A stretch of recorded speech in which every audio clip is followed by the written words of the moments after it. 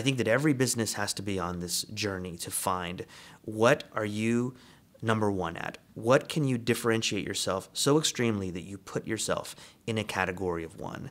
And I think that this is very hard because most of the great success stories are for big companies that do everything. And I think that most entrepreneurs will fall for that trap, but the great ones will say, I'm going to be famous for one thing. And Graham would say, you can only be famous for something very specific. And so to me, that's really this question of, what do you do that only you in the world can do? What is it that the world needs you to do, and that you are the only one in the world that can do that? And I think that if you ask yourself those haunting questions and you never stop, eventually you will get to the point where you know what it is. And I think that's when you hit your marketing groove, is when you say, we do this better than anyone else.